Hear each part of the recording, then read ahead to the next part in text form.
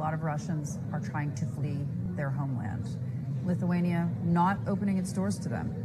Well, I would not agree. I think this is a misinterpretation. Because in Lithuania, you would meet quite... But you said no to them, correct? Well... Walk me through it. Not this way. Because in Lithuania, you will meet many people from Russian opposition, civil society, media, who fled the country throughout the recent years of Putin's repression. We were offering them humanitarian visas, political shelter, whatever, because we were always welcoming country for people who are being oppressed, actually oppressed by their authoritarian regimes. And this will never change.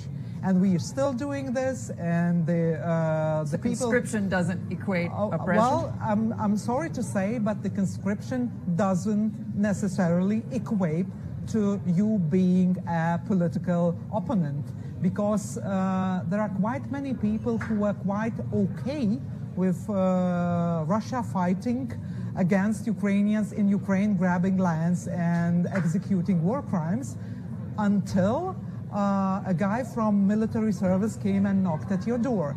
And this is not really a political position. This is a physical position. This is, you know, a self-preservation position. This I can understand. But this doesn't make you a political fighter that you don't want to go to Russian army. So we would want to have to maintain our right to judge every person who appeals for humanitarian visa or political asylum under his or her own merits. And of course, we were supportive for people who had courage to stand against the regime, and we always be like that. But we will never be sort of a place that would let anybody into the small country just because you don't want to be conscripted by your government.